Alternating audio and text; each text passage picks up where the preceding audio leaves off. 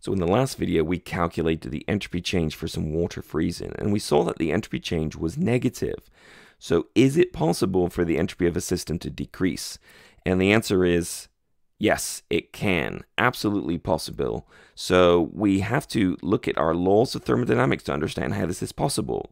It says that the universe's energy has to remain constant, so it cannot change.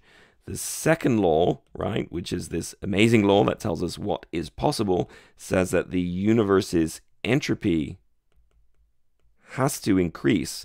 But the thing to remember is that the universe is made of two different regions. It's made of the system, or the chemical reaction, and it's made of the surroundings. And so the idea is that the sum total of those two things has to be bigger than zero. So for our ice cube example that we saw earlier, right, when we froze 25 grams of water, this went down by 30.6 joules per Kelvin. So that tells us that the answer to this problem is that the entropy of the surroundings has to increase. And not only that, it can't increase by any old value. It has to increase by at least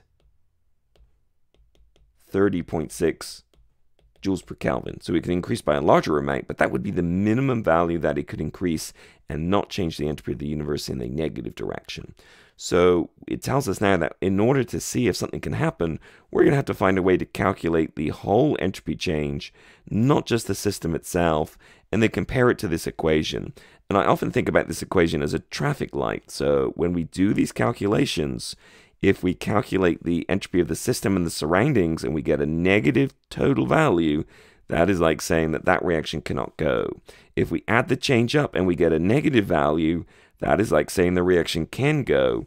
And it turns out if we add it up and get zero, it turns out that that will tell us the reaction is exactly at equilibrium. So there's no net change. Doesn't mean the reaction can't proceed, but it can't proceed in any way to make an increase or a decrease in the reactants or products.